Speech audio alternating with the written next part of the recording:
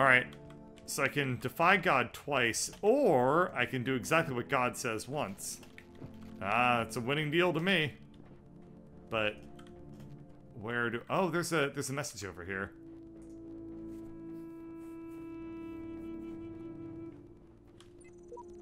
No way out, no way out, no way out. Oh, wow.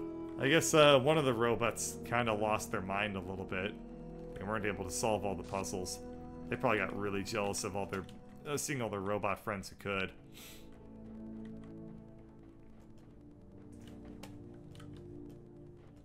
Whoa.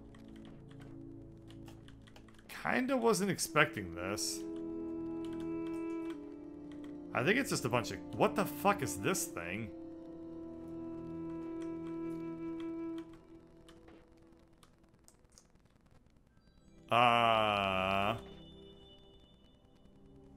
These don't even look remotely human. They don't look like anything I can recognize at all. It's like a jawbone skull horn. Pretty weird sex toy. Okay, let's go over here and see if I can find that, like, yellow piece puzzle. Is it in this area? There it is. That's what I was looking for the whole time. Bouncing side by side. Okay, we have a couple of mines that are doing the aforementioned bouncing side by side. I can use this thing to synchronize them, I think. By just putting that down there. And that will cause both of the mines to, like, be, like, synced up in their cycle. No! Oh. Alright, all I need to do is get them... Like, right now they're totally out of phase with each other. So if I come over here and I just block one of them at precisely the right moment, I'll be able to get them in phase with each other. And then this won't actually be all that difficult. Okay.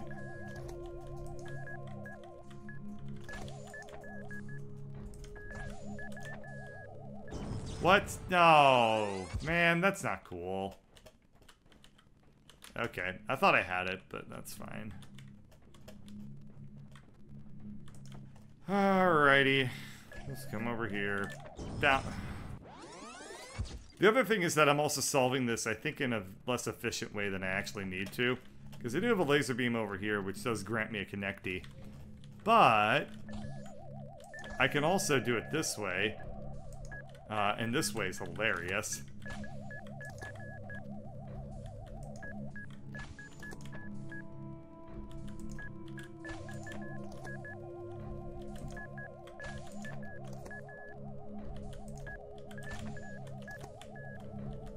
Okay.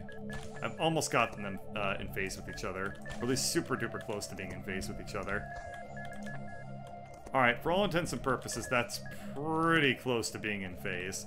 So, I think that all I need to do is just do this. And I think that this will probably be fast enough for me to get on in there. Easy enough. Well, excuse me for solving it the hard way. Come on, let me out. Alright, we'll have to do it with the connectee. Over here. Grab the connect. Oh, look, a star. Boy, those red star puzzles look very, very interesting. I'm looking forward to actually figuring out how to solve them. Okay, we can do that. We can pick up the stream. Okay, that's cutting it way too close for comfort to try and get in. Yeah, that mine came right across where I would have been running.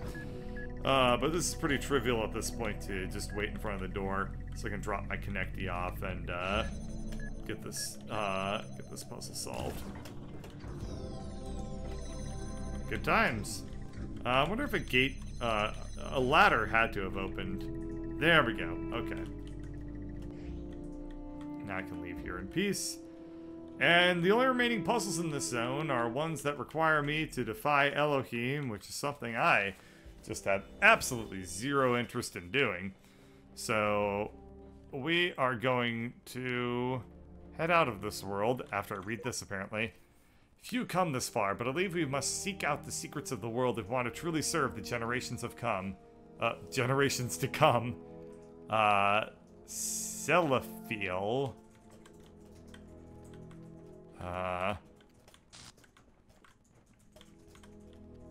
Celophiel, huh? That sounds, like the aforementioned, like... Never mind. Let's go into Milton Library Assistant. Hello again. I've been checking your responses against library archives, and in order to assist you further, I need some additional information. Can you tell me what it is to you, the important difference between a pebble and a tree? A tree is alive. Good. Now, what is the relevant difference between a tree and a frog? A frog is conscious. Now we're getting somewhere. Let's try something harder. What's the difference between a frog and you? What makes you a person?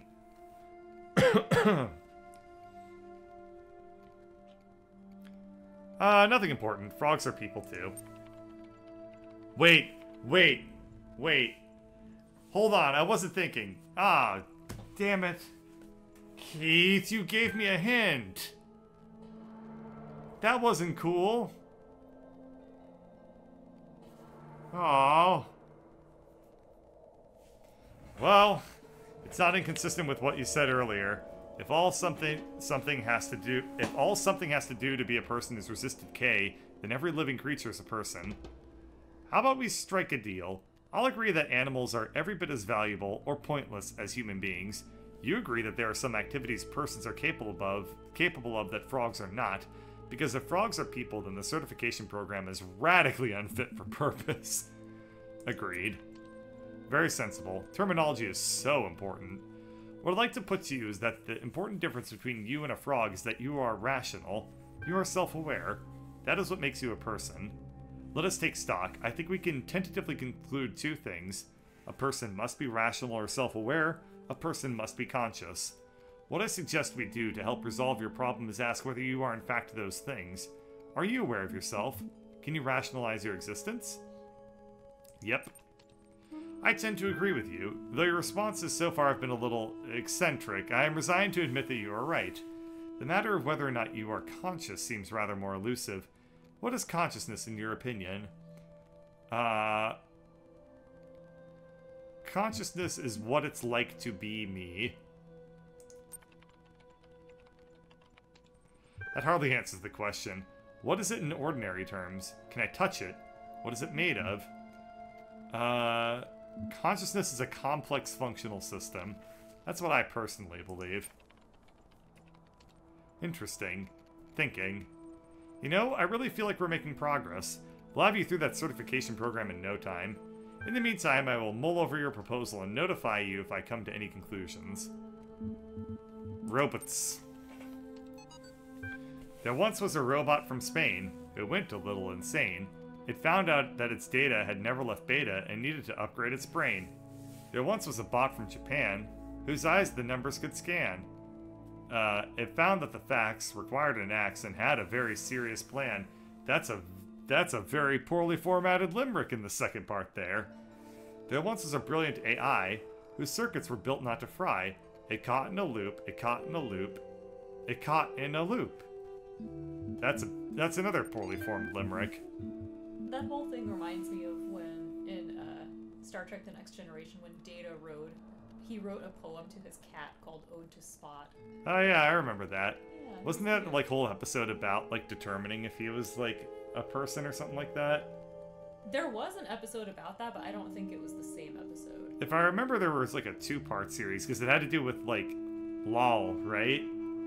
Where it was determining if Data was like qualified to be Lol's dad or something. Yeah, to like procreate without permission. Yeah. I guess like from Picard. Yeah. Or the Federation. Yeah. Those are great episodes. If you're into like the stuff that this game is talking about, then you should definitely watch the episodes that we're referring to in Star Trek The Next Generation. There's this arc where the android Data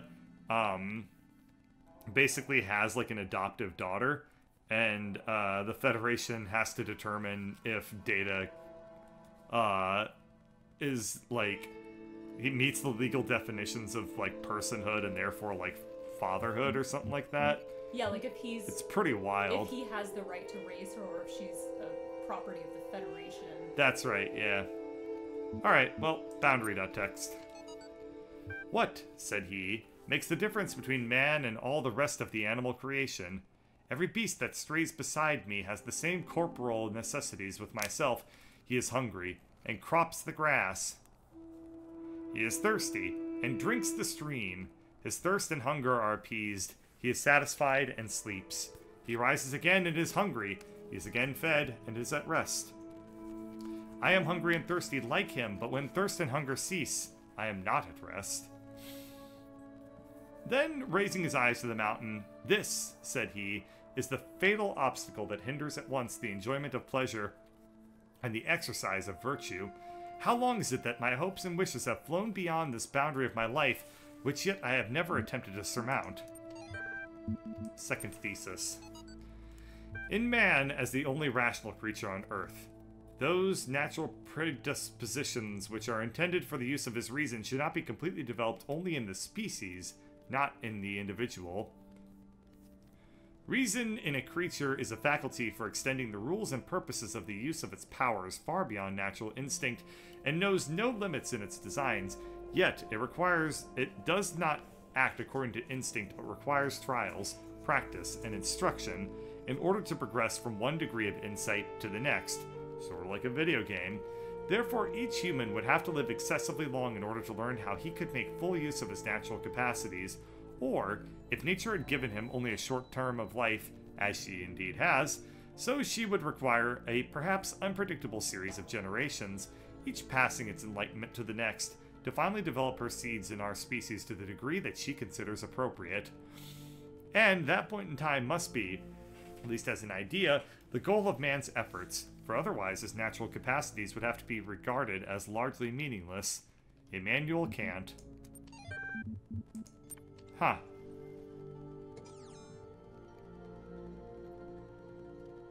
I have to think about that one, which I guess I'm gonna do. That's interesting. Alright. I guess I'm gonna probably call it here. But that's very fascinating stuff. I'll have to think about all this. Anyway, take care. Good night.